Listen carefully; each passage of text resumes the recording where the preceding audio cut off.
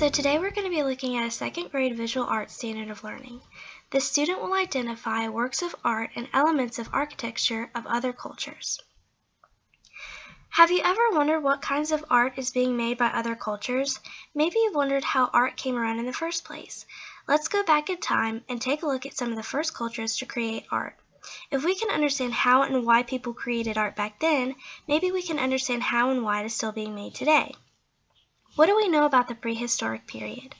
The first thing that comes to mind is the prehistoric caveman. Cavemen were responsible for some of the first art ever recorded in history. Many of these creations were found in France, and many were also found in Spain.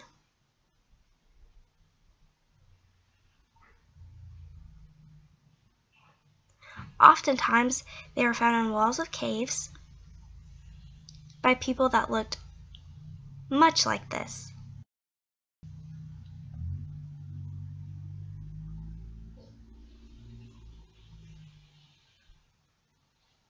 What do you think these types of people were recording?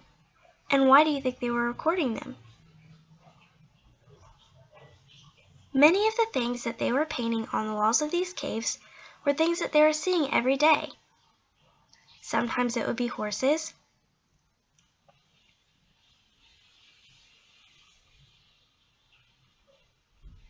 and other times it would be bulls.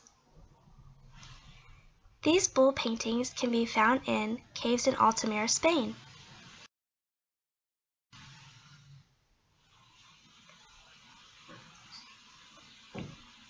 These paintings weren't discovered until centuries and centuries later, but they helped historians to gather information on the lives of our ancestors.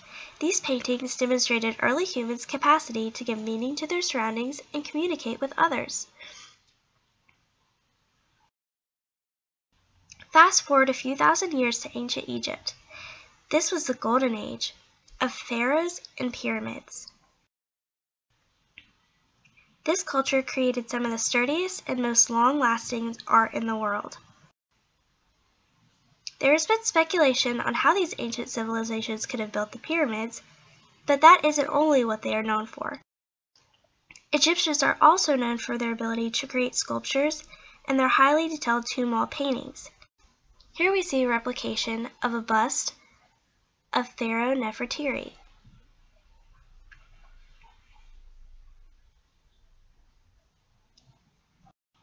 Here we see some examples of hieroglyphics.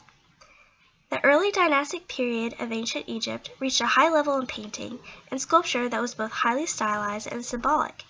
Many times, Egyptians used to tell stories and honor the deceased.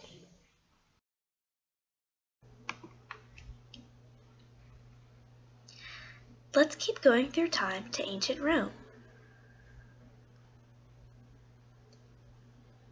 Rome was a city located in Italy.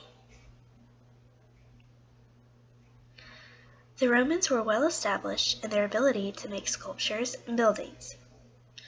In fact, there are so many awesome examples that have survived from ancient Rome that we know a lot about their social history.